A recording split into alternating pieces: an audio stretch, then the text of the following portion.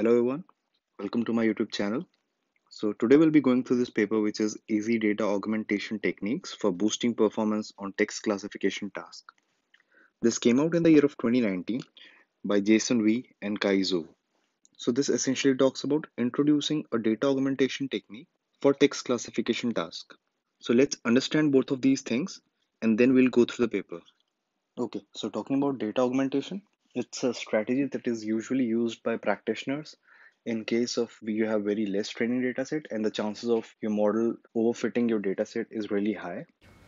So this technique lets you add diversity in the dataset, which lets your model generalize well even in unseen situations. So this has been one of the prominent techniques that practitioners in the space of image processing and vision have been using for quite some time now. So some of the things that they use is sharing, flipping, rotation, and so on and so forth. So sharing means stretching of an image, creating that as one of the input samples. So flipping would mean creating a mirror image around X or Y axis, whereas rotation would mean rotating an image around center with some degrees. So these are some of the basic ones, but there exists some exhaustive list which you can go through. Having said that, these techniques are very subjective to the kind of data set a developer is dealing with and should be used with caution. So talking about the next term, which is text classification, you can think of this in terms of doing sentiment classification, where you have a movie review X, you want to learn a function F and map it to some class label Y, which is predetermined. So it can take values as positive, negative, or neutral. So this paper proposes a technique of learning set of data augmentation techniques A, where if you pass in this input sequence X, it creates its multiple versions. So let's name it till X1 to X4 if you want to create 4 sequences for the same input sequence. So all the Xi's essentially have to be of same theme of what X was. By this, you essentially preserve the same class label, yet generating different samples by paraphrasing them. Okay, now let's move forward. We present EDA Easy Data Augmentation Technique for boosting performance on text classification task. EDA consists of 4 simple but powerful operations. Now here they define synonym replacement, random insertion, random swap, and random deletion. So these are essentially 4 things that they apply as a part of their augmentation technique. On 5 text classification tasks, we show that EDA improves performance on both convolution and recurrent neural networks. EDA demonstrates particularly strong results for smaller datasets. Okay. Okay, so let's move forward and see what the main algorithm is. So they say they have these 4 steps, what they use. So first one is randomly choose n words from a sentence that are not stop words. Replace each of these words with one of its synonyms chosen at random. So stop words are essentially some unique set of words that are commonly used across any language. So the way you remove those stop words is you maintain a list of those commonly used words. So whenever a sentence comes in as an input, you mark each of the word that is stop word and you essentially prune it out from the full sentence. Let's take an example. So if you have a set S that has 5 words, W1, W2 till W5. We choose n words at random. Let's say our n is equal to 1. So we choose one word at random and we get, let's say, W3. We replace this word with one of its synonyms that was also chosen at random. So we have a list of synonym words for W3. So you choose a random word from this. Let's say if it becomes S3 and you replace W3 with S3 for this sentence. So a new S becomes W1, W2, S3, W5. So this is a new augmented sentence that they propose as a part of step 1. The second rule they suggest is find a random synonym of random word in a sentence that is not a stop word. Insert that synonym into random position in a sentence and repeat this step a number of times. Okay, so as we saw, like synonym replacement was in place replacement, so the length of the original sequence didn't get affected. Whereas in this case, it looks like since you're inserting a synonym at random positions, the length is going to increase. So it depends on how many times you do it. If you do it n times, the length will increase by same number of tokens. So essentially, again, in the same case, if you have the same sentence S, which is W1 to W5, you choose any random word, let's say W2 this time. You find the synonym, which is, let's say, S2. You insert S2 at any position. It could be either in the beginning, either in the last, or somewhere in between. And that is your newly augmented sentence based on this rule.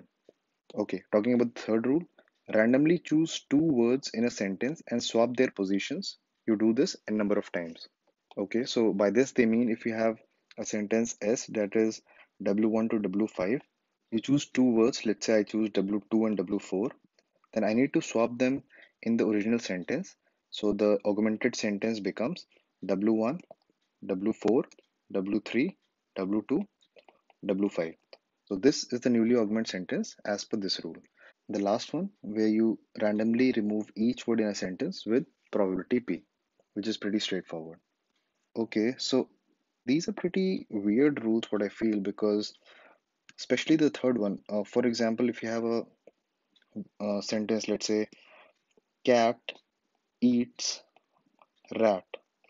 Now, if I choose two random words from this sentence, the possibility are I can get cat and rat as my W random 1 and W random 2.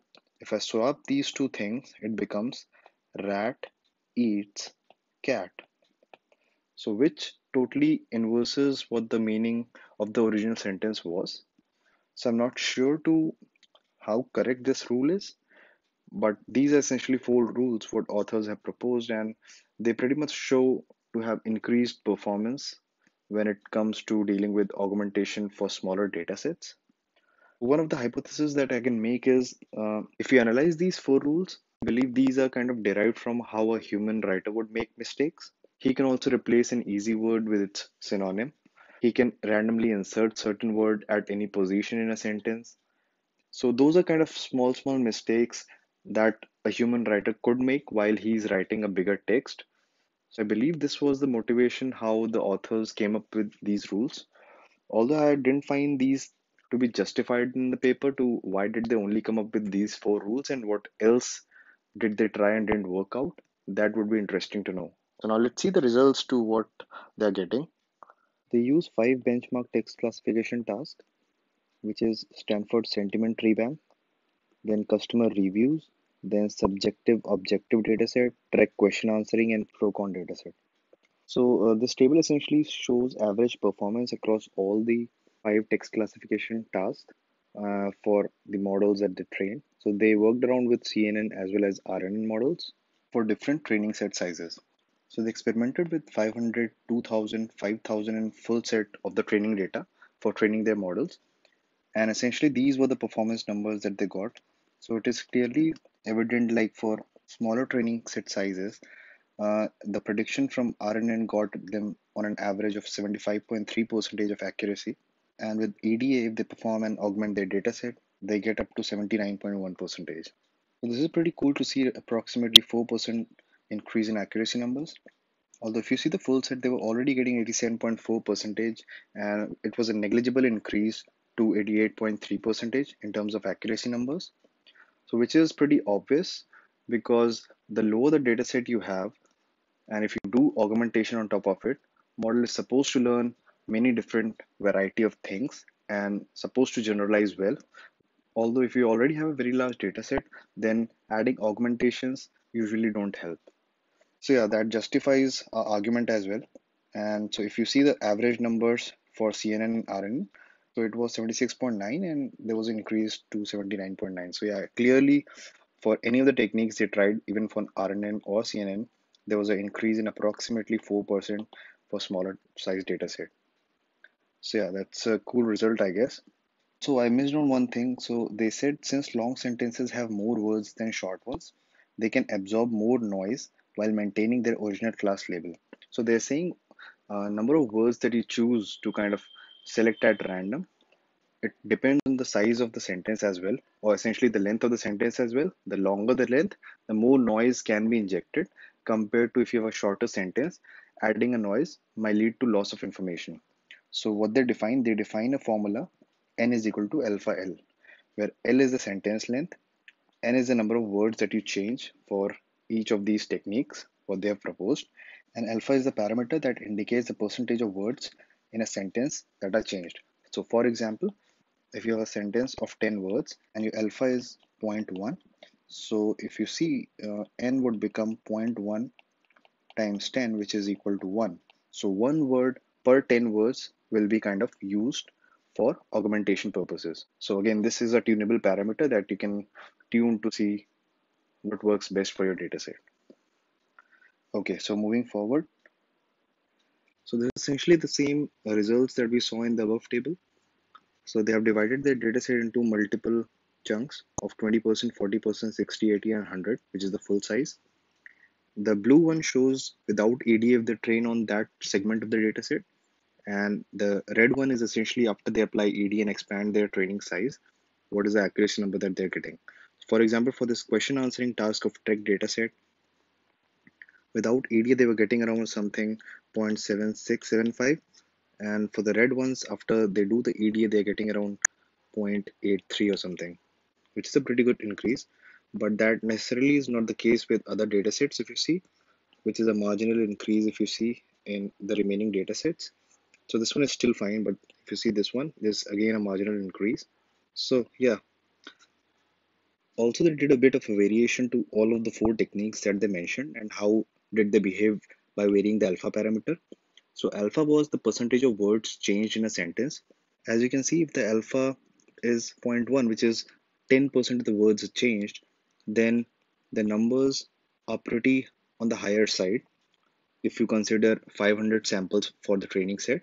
And as you go towards zero point 0.5, which means you're changing approximately 50% of the words in the input sentence, the accuracy starts to drop.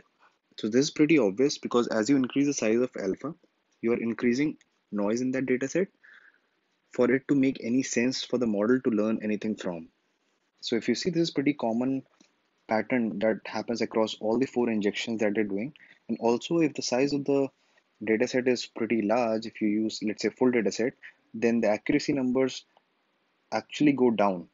That is also something which is alarming and kind of gives us a hint of using a lower alpha value. So let's move forward. I guess we are almost there with the paper. Yeah. So this is the final stage where they talk about how much augmentation to be done. So they defined a parameter n AUG that kind of tells you how many sentences to create from the original sentence. So the authors played around with a variety of range ranging from 1 to 32 and saw the performance gains for different data sizes. As you can see, for the dataset of 500 size, if you generate 16 sentences per sentence, you are going to get maximum gain essentially. So you are going to get approximately 2.5% of the gain. And if you see carefully for the full dataset, you see the numbers to be saturating really fast, which means for full dataset, even if you increase the number of augmentations, the things are not going to increase much. There's a maximum of 0.4 to 0.5% difference that you're going to see, which is really marginal compared to the computational cost that you'll have to bear. So I guess we are done with the paper. So I would like to tell some of my thoughts about this. So I guess there should have been some kind of comparison with other augmentation techniques as well. Since authors have mentioned about doing a back translation, which is first you translate from let's say English to French, then back from French to English. So you should be getting a bit of a different paraphrased version of the same input sentence. Also, I think there was a missing segment to this paper to how did they generate synonyms and all at the first place. Because the way you generate synonym will definitely add noise to that particular set, and they have explicitly mentioned about using random synonym from that set. So how are they kind of tuning the parameter of not choosing something that is totally off? So that is something again to be thought of. So I guess this paper was something really nice to read and something to like try out really quickly. So that was it for this video. If you like such content, do let me know in the comments, share it around with your friends, and make sure you subscribe to the channel. Thank you.